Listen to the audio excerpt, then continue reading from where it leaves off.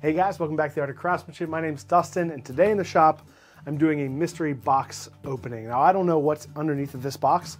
All I know is that something that Devon has gotten for the shop, so it might be something we can use.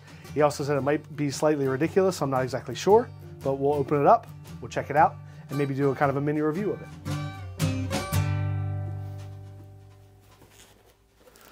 All right, it's a small box inside of a big box. So a little white box, some plastic, all right. Not super, super heavy. Lift that up, all right. Has a little bit of weight to it, but not much. All right. Any guesses before you open it? There's something in the middle that has a little bit more depth to it. No. Maybe I don't know. I have no idea. No, there's so many things. I mean, inside of a box like this, there could be like some type of drill bit type thing, some type of burr. It could be something to like a little clamp or something. I don't know. I'm trying to think of the little things I have like this in the shop that are usable. So I don't know. Let's see. Oh, all right. It looks like maybe little knives. Here's some ball chain, which I'm assuming maybe means it's little neck knives.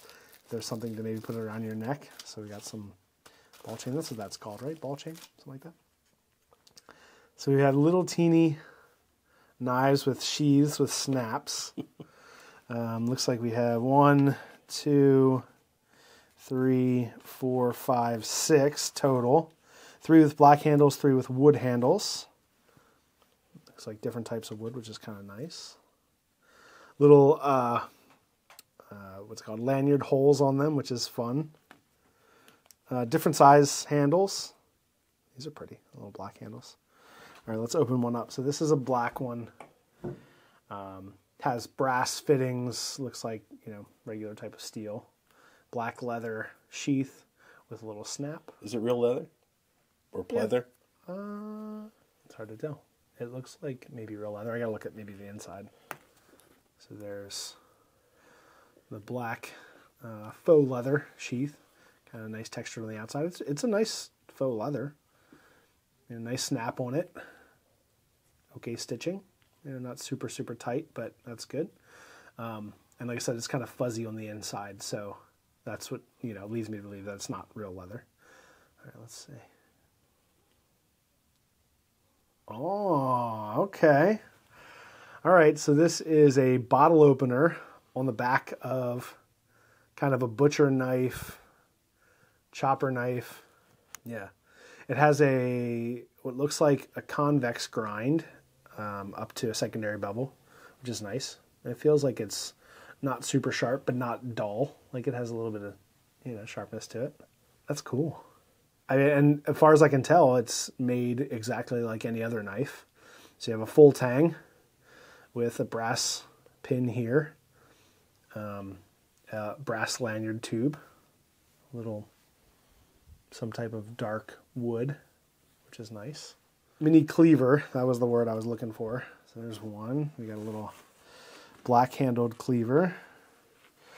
And let's open up one of the brown ones. Oh, this is a little mini Damascus cleaver. That's cool. Now, in the description, they're all supposed to be Damascus. Oh, okay. Well, this one is not, as far as I can tell, unless it just wasn't etched. But usually you can see something. So that one is. There's a little, that's great, a little Damascus cleaver. It's so tiny. This one is not as sharp as the other one. All right, let's take this one. This one looks like it has a little bit different profile, which is kind of cool. So it's like the different sheaths are hinting at different profiles. Whoa, little battle axe guy. All right, so a little Damascus battle axe knife. That one's sharper. That one's pretty decently sharp compared to the other two. That one's a little bit clunkier handle. It's kind of wide, but Still pretty cool. They finished the handles pretty nicely. I mean, the surface isn't great here, but the outside surface is nice. Feels like it's been maybe polished or buffed or something. Can you guess the next knife by its by feel? Sure. Let's see. Okay, so we have 2 cleavers. We have a little battle axe-y type guy, full tang battle axe. This one feels like a little kind of chef's knifey, yeah, kind of a rounded belly chef's knife type thing, also hinted at by the shape of the sheath.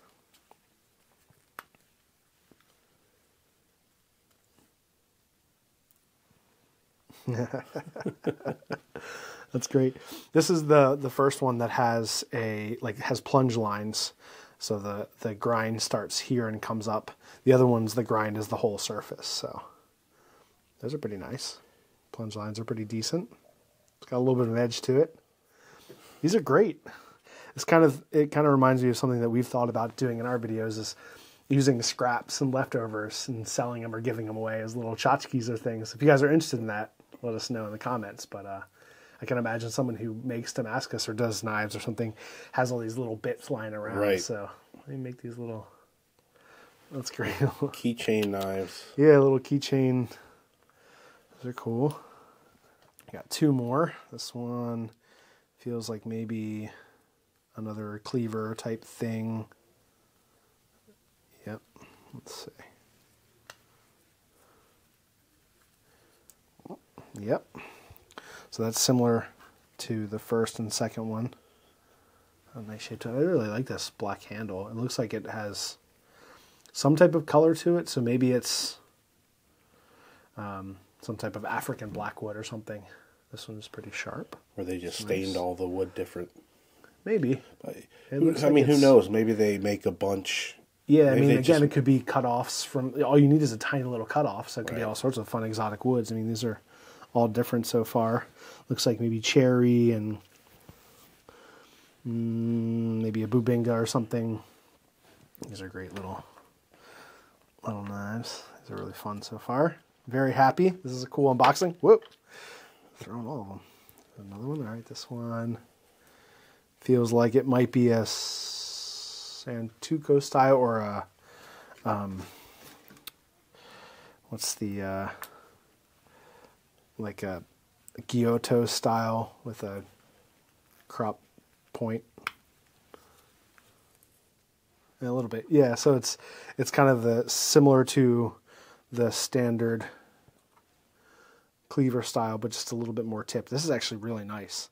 This one, I think, actually so far, and this one is not Damascus, again, unless it was not been etched, but doesn't look like it usually. Like I said, you can see some patterning in it, but I really like, so far this one I think seems like the most usable out of the ones that are here, because they're so small that you almost can't get your finger on them to use them. Not that you would have to use it that way, but like, because this has more room here, because it's tipped forward, it's actually kind of nice. I really like the shape of that. That's really nice. They say it's they're EDCs. Okay, right. I mean, I guess So they it's like are a if they're little- keychains, you know. Yeah, and they have the right keychain, so yeah, maybe it's just I mean, it seemed like it was pretty good. It was held in place pretty well, like a positive hold inside the sheath. Take a guess at the price. Let's see, for 6 little teeny knives, $100? Oh, $100. Hang on. I was like thinking, how much per one. So if you're going to buy one from, like trade show or something, maybe $20 or something. So that would actually put it at 6 of them would be $120. So I actually went down some. What do you think I'd pay for it? $40. I'm trying to think. Yeah, it's like, it depends also, because you can buy Damascus, which technically is patterned, forge welded for, they come in $20 knives, you know, you can, so it kind of depends on where they come from. So if this was like someone like off of Etsy who's in the States and selling, and who's a knife maker and selling these as a little side thing, like they might be for a little bit more expensive. Like if I were going to make these and sell these, I would sell them for at least $20. Oh yeah, but this is Amazon bought. Okay. So I'm sure some type of Chinese made, Amazon bought. I mean, it's nice. It comes with little sheaths. Yeah. And it looks like it's not, I'm sure it's not. No, I mean, I think it's etched something. I don't know if it's layers of. Yeah, maybe not. You know, I don't think it would be. Well, the price is $15.99. Nice. With, you can also, as of now, you can apply a 5% coupon. Oh, okay. So drop it down. Get another $3 off or whatever. You got a steal. Amazing mini chef knife. Can easily slice through plastic packaging, letter, seal tape, even strapping tape. It can be used to cut meat, vegetables, or fruit anytime, anywhere. And they can also be used as beer bottle openers. At least the one can. I guess technically you could use any of them. I was like, the designs are cool. I really like the design of this one. It kind of has the aesthetic that I like, kind of a long, you know, dropping point that comes down, and then a Santoku style.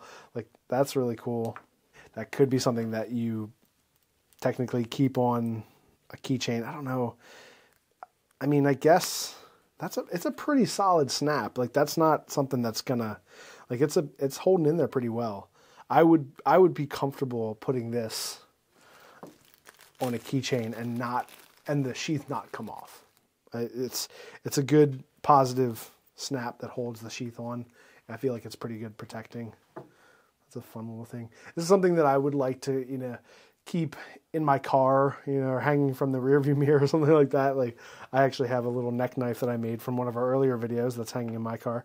But that's cool. I think it's really fun. Oh, no, it's just barely big enough. Okay, so that's the small one. So that one fits. So yeah, they all fit.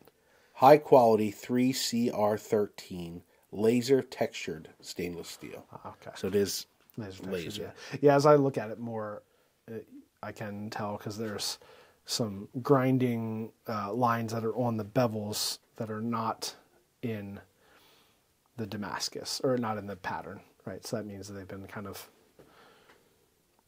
etched afterward, laser etched.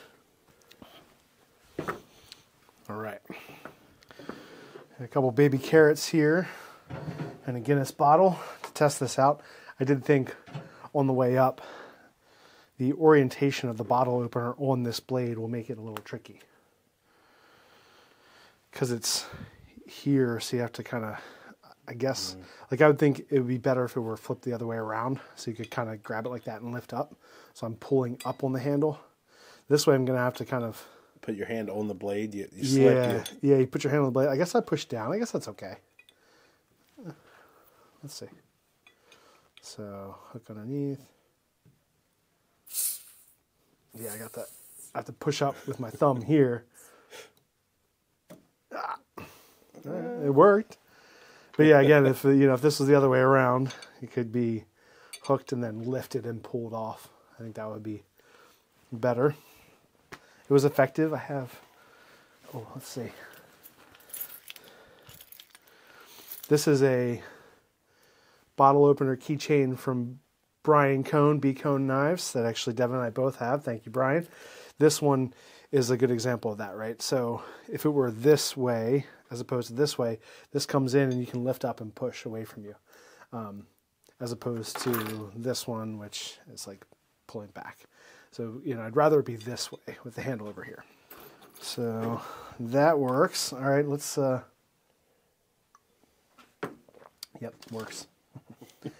So there's our different tools of the trade, and let's see, so. Which one's the sharpest? The axe might actually be the sharpest. This guy's okay. The little kind of chef knife. This is pretty dull. This one is pretty dull. This one's a little bit sharper.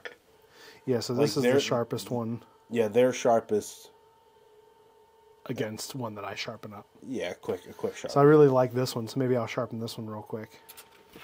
I'm just going to use a 220 because they all have a secondary bevel ground on them already, or micro bevel.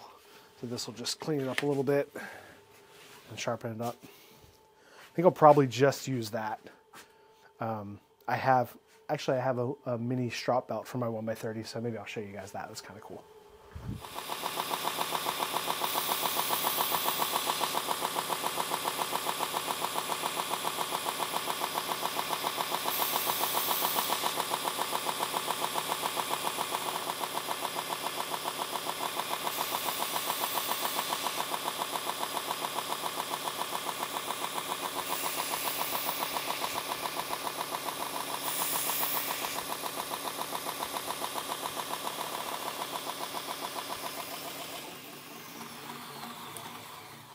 This is my 1x30 that I used for years to make knives, and I was really happy with the way it worked. Did a lot of great knives off of it, and I have a lot of belts left over for it, so I never had the heart to get rid of it. But the one thing I have used consistently with it is to do the finish sharpening on a lot of knives, and I usually would work with an old belt that was flipped over on the paper side, and it puts a polishing compound. And just recently picked up this, which is a leather belt for the 1x30. It was about $20 on Amazon, and it works beautifully.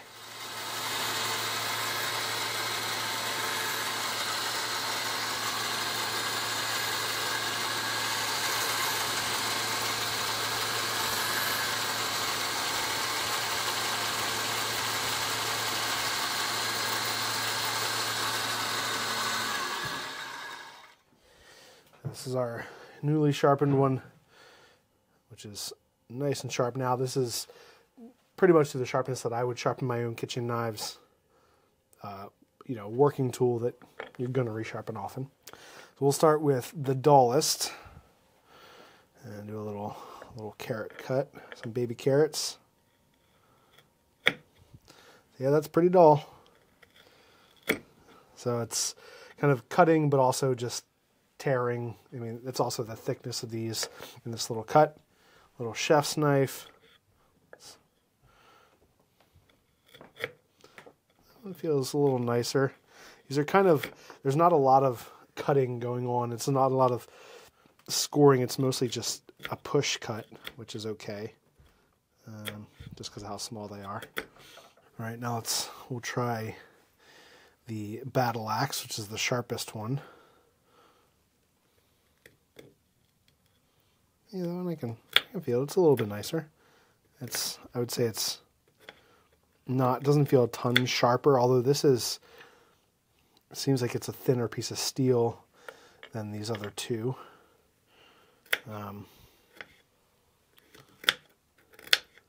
Works okay.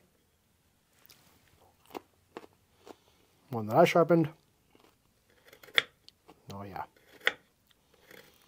Well, that's much better, even with just a push straight through. Chops well. So they can sharpen. They're pretty nice. These are really fun. These are definitely something that I would buy again, although I didn't buy these. They're a cool novelty, you know, for what it is. A tiny little knife. If it was my choice, I would choose the ones that were not Damascus patterned, because it's not real Damascus, so you might as well just have the regular plain mono steel, unless it's real Damascus. If this is something that you make Damascus or have Damascus, you want to make little keychain giveaways or things that you can sell, that would be cool if it was real. As far as its usefulness, I mean, I wouldn't really use it in the kitchen for anything. I'm not going to cut up anything with this in my kitchen. If I needed to cut something that was this small, I can't think of a time that I would need to cut something with a little teeny blade. Other than, you know, normal day-to-day stuff. If I was going to open a box, you know, having this around is kind of cool. Pick it up and use it. It's a fun novelty thing. It would be fun to use because of how small it is. Just for that. You know, it's like kind of pick it up and cut something with it. I think that's great. So is it worth the $16? Oh, yeah. I definitely think it's worth $16. I mean, just for the amount of like fun that I had opening and looking at them, that was worth $16. How about an official, ridiculous, kind of silly unboxing score for as a set of items? Maybe one out of 10. Yeah, I would say maybe 7 out of 10. because I think they have a use other than just novelty. Like, you could actually use them.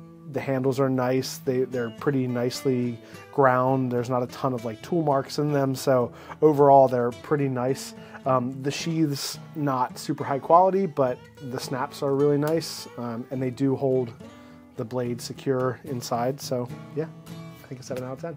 Well, that's it, guys. This is really fun. I really liked opening, this, and honestly, I'd never opened this before I took it off. I had no idea what was in here. If that's something that you guys like and that's kind of interesting to you, let us know in the comments down below, because these are kind of fun videos we like to sprinkle in now and again. Or if there's something that you think might be interesting for me to open in the shop and you want to see my reaction, reach out to Devon, and you can reach out to him on Instagram at The Art of Camera Guy directly. If you send us an email to The Art of Craftsmanship, it's going to come to both of us. So if that's the only way you can reach us, just make sure you put something that says Devon Open Only. So if you want it to be a surprise for me, you can reach out to Devon. Patreon as well, if you want to support the channel, you can go to patreon.com/Art of Craftsmanship. And other than that, thank you guys so much. This has been fun. Thanks for watching, and we'll see you on the next video.